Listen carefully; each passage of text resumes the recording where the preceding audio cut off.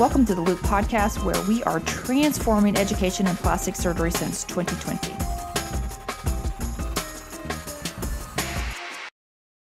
Hello, everyone, and welcome back to the Loop Podcast. Today's episode is a resident in-service review of Chest Wall Reconstruction. This is a supplementary episode and not meant to be a comprehensive review. This is a breakdown of key points from previous examinations that may help if you are studying for boards or for the in-service exam. This is a fairly short episode, so let's get started. I have here with me Dr. Sanam Zahedi. She is one of our core hosts that has joined the Loop Committee. She is an integral part of this organization, and you will be hearing from her frequently on this channel. So that being said, Sanam, tell everyone about you and why you joined the Loop. Hi, everyone. I'm currently a second-year independent plastic surgery resident at UC Davis, and I'm a board-certified general surgeon and completed my general surgery residency at UTMB in Texas. I grew up in Iran and moved to Florida my junior year of high school and completed undergrad at University of Florida and med school at Florida State. So I claim Florida as my home state. My interests include breast reconstruction and cosmetic surgery. I'm excited to join as a co-host and bring some Persian flair to this group. And I'm excited to work with this energetic and passionate Loop team to deliver an educational platform for residents and students. That's awesome. Thanks so much for joining and for spicing up this bunch with some diversity. Okay, everyone, now let's move on to the content. We're talking about chest wall today. So the general causes of chest wall defects include trauma, infection, tumors, radiation, or even congenital defects. Let's break those down. So like Morgan said, those 5 categories, you have trauma, that can include gunshot wounds, motor vehicle crashes, and so forth. Infection, such as post-sternotomy for cardiac surgery. Infectious rate in midline sternotomy is about 0.25 to 5%, with subsequent mortality of 50%. The next one is tumor, so that can include breast cancer, bone cancer, various sarcomas. Radiation is another category. You can have that after breast cancer, lymphoma, and so forth. And the last category is congenital. That includes pectus excavatum, Poland syndrome, etc. So what are the general reconstruction considerations, including soft tissue and or skeletal components for the following? So Morgan, what do we do for sternal soft tissue wound defects? So for soft tissue defects, first, you can think about back therapy. This can be used and is secondary intention. Next is regional flaps. Most commonly used is the pec muscle. Next is latissimus, then serratus anterior, and even the rectus abdominis. After this, microvascular free flaps. You can use these when regional options fail or are unavailable. And this includes the contralateral latissimus, ALT, or TFL. So large wounds greater than 10 centimeters may require omentum because the pec muscle is not large enough. If inferior to the sternum, consider using a VRAM for coverage. Okay, what if we have bony chest wall defects? So in a bony defect, you must address to avoid a flail chest. Anterior and posterior defects are typically better tolerated than lateral defects. Primary rigid sternal plate fixation in lieu of cerclage wires has better aesthetic outcomes and has also been shown to decrease complications from sternotomy closure. Skeletal reconstruction with alloplastic materials would be needed for defects greater than 5 centimeters or if there are more than 4 ribs involved, as this is more likely to result in a flail chest. So a flail chest, this means a paradoxical motion of the chest with loss of respiratory efficiency. So skeletal reconstruction can be accomplished with either autogenous or with alloplastic materials. So autogenous, this includes rib grafts, fascia, or flaps. Alloplastic, so this includes synthetic mesh such as polypropylene, like Prolene or Marlex, PTFE mesh or polyglactin, also bioprosthetic meshes such as ADM or xenograft. So also consider add-on composite methyl methacrylate for larger reconstruction to enhance chest wall stability. Now, what should we know if a patient had prior radiation, let's say? So with a history of radiation, there's fibrosis of vascular structures, and this limits the viability and mobility potential of the soft tissue. And what's so important about cardiopulmonary stability? So this is an especially important consideration as chest wall defects may limit the respiratory sufficiency if the defect is greater than 5 centimeters. So what flaps can be used for reconstruction? Well, you have your common ones, more common ones. That's the pec major, rectus abdominis, latissimus, serratus anterior. And then you have the lesser common ones, which are the external oblique, omentum, and perforator flaps. All right, let's break those down. First, let's talk about the pectoralis major flap. So this is a main choice for midline and sternal chest wall defects. It's a Matheson-Nagai type 5. That means it has a dominant and a secondary pedicle. The dominant pedicle is the thoracoacromial artery, and the secondary is the internal mammary perforators and lateral thoracic artery. 6% of the time, the lateral thoracic is the dominant pedicle. So that translates into when you're doing head and neck reconstruction, you have decreased mobility if the lateral thoracic is left intact. And if you divide it in some cases, you might cause flap ischemia if it is actually the dominant one. So the pectoralis major can also be transferred as a turnover flap on its multiple segmental IMA perforators to fill midline sternal defects. And an important consideration for the pec major flap is that if you had prior surgery or radiation to the chest, it may compromise the pedicle viability.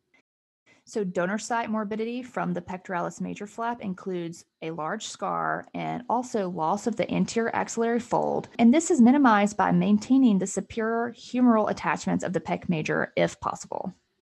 Next, let's talk about the rectus abdominis flap. That encompasses the VRAM or TRAM.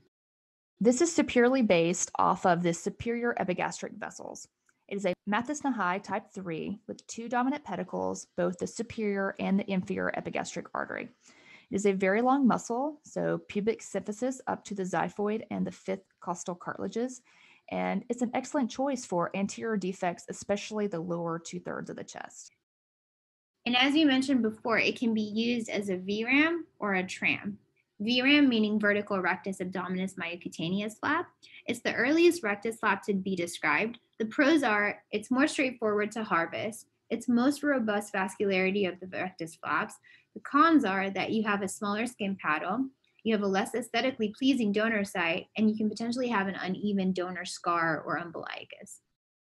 Next is TRAM. So this is the transverse rectus abdominis myocutaneous flap, and it's most commonly used for autologous post-mastectomy breast reconstruction. Pros are that you can obtain a very large skin paddle and the scar can be hidden below the bikini line. And the cons are technically a little more difficult than the VRAM, and also there can be significant fat necrosis with this flap. One thing to remember is that if the chest wall injury is from a posterolateral thoracotomy, then your latissimus flap is likely not going to be useful, right? So you can consider using a VRAM for coverage. Next is the serratus anterior flap. And that's a Matheson-Nagai type 3. It has two dominant pedicles. The first one is the lateral thoracic artery, and the second one is a branch to the serratus from the subscapular artery. It's a fan-like muscle with multiple digitations that originate on the ribs and attach to the scapula. Therefore, given its location where it is, it's ideal for coverage of lateral chest wall defects. So the serratus anterior is less bulky than the latissimus dorsi flap, and it does offer some intrathoracic coverage. There is donor site morbidity because if you take the entire serratus muscle, it can cause a wing scapula. Let's talk about your back muscle, the latissimus dorsi flap. So this is a Matheson-Nagai type 5. It has a dominant and secondary pedicles. The dominant pedicle is the thoracodorsal artery. Secondary is perforators from the posterior intercostals and lumbar artery. Most commonly used for chest wall reconstruction and known for its bulk. And the thoracodorsal artery is highly reliable with little anatomic variability, and multiple perforators allow customization of the skin island for many different types of defects of the chest wall. So what are the specific indications? Well, the first one's easy, right? The patient's not a candidate for TRAM flap. If they've had prior surgery like abdominoplasty, which rules them out.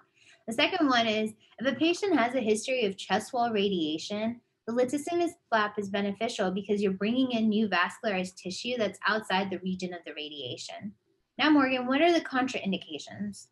So if the patient has had a posterior lateral thoracotomy, this could have compromised the thoracodorsal artery, and they could have potentially cut through the latissimus muscle. Next is the external oblique muscle. And that's a Matheson-Nagai type 5. It has a dominant and secondary pedicles. The dominant is the deep circumflex iliac artery, and the secondary is the 5th to 12th posterior intercostal arteries.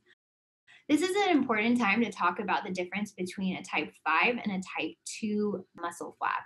Both have a dominant and secondary segmental perforators. But the difference is in a type 5, flap can actually survive via the secondary pedicles if the dominant pedicle is compromised. You can't have that in a type 2. The type 2 depends on the dominant pedicle.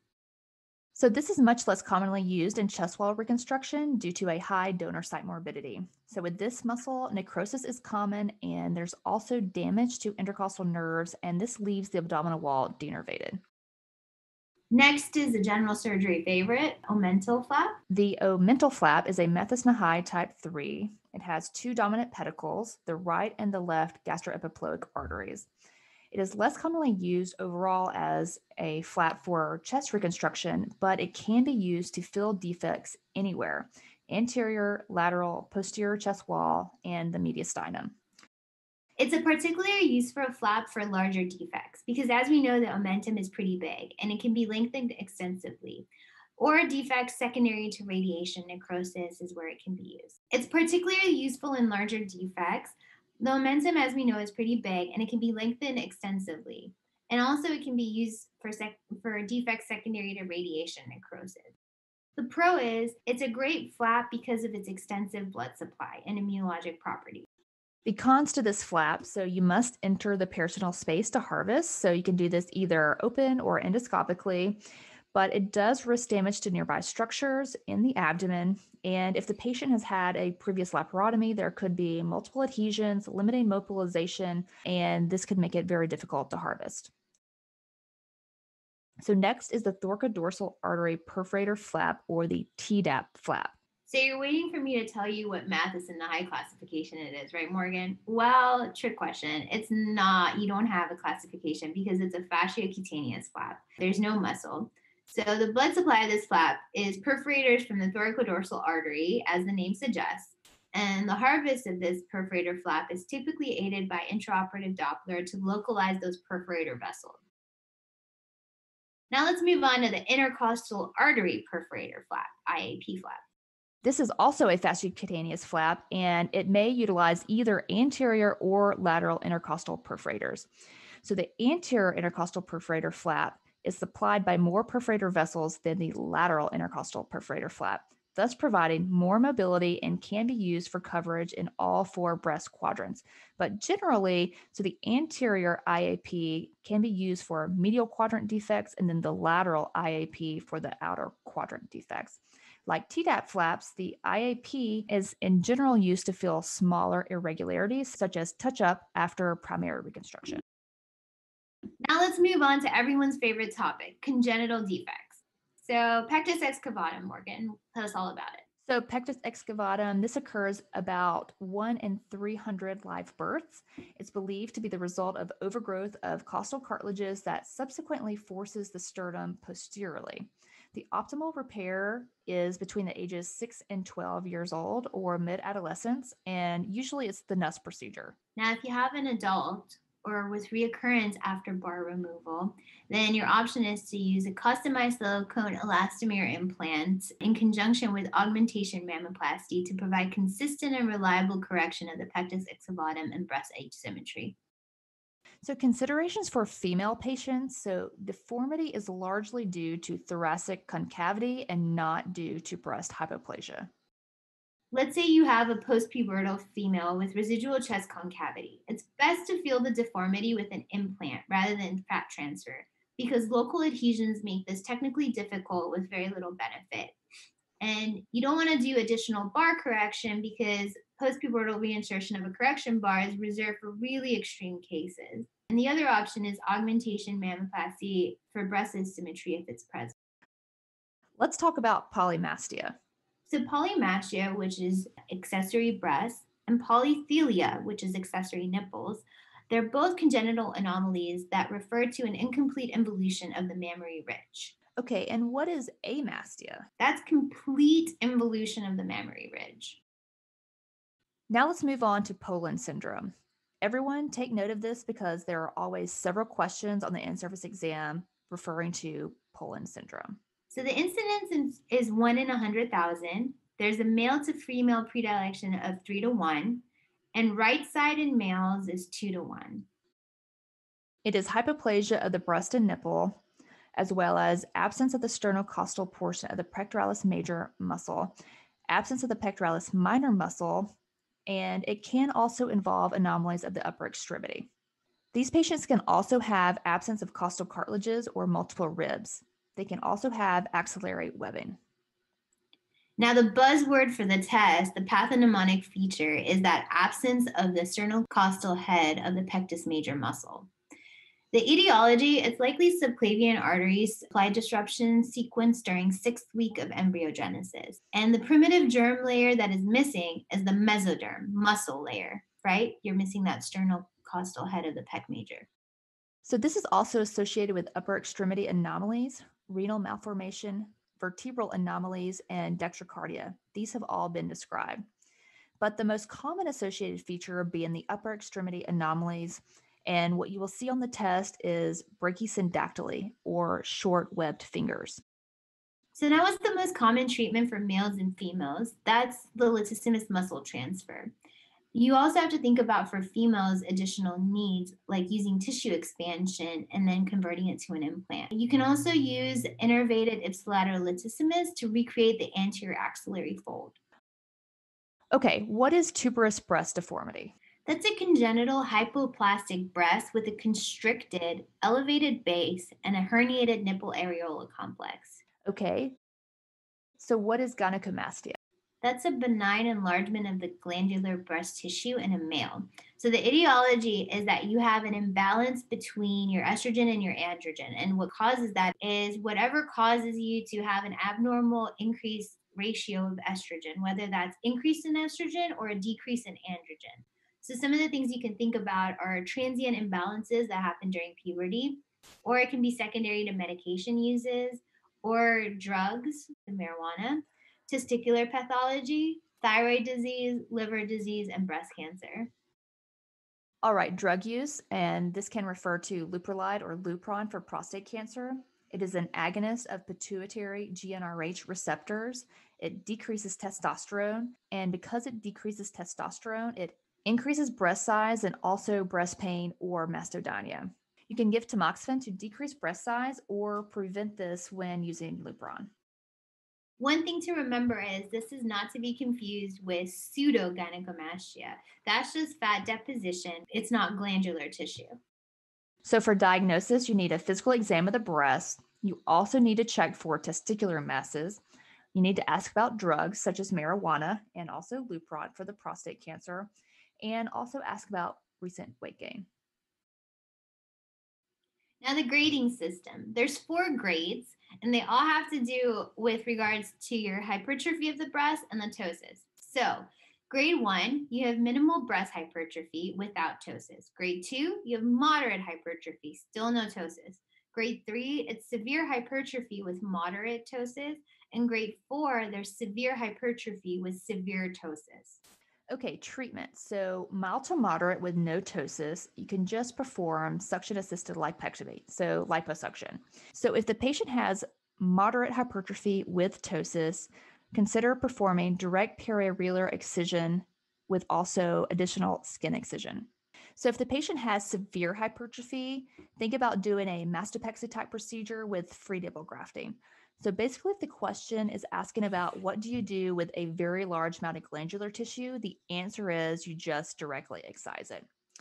So for pubertal gynecomastia, this usually resolves and you can observe it for at least the first 6 months. Also for treatment, you can use tamoxifen, but only if the gynecomastia has been present for less than a year.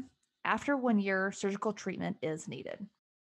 And one final important thing to mention with regards to the chest wall and wounds that we could be tested on the test is regarding if you have radiation to the chest wall and an ulcer appears in chronic wounds, you should biopsy it to rule out sarcoma or a marginal ulcer. All right, thank you everyone. That was really quick and easy, by no means comprehensive. Just a fast overview of what you are likely to see on the in-service exam related to chest wall reconstruction.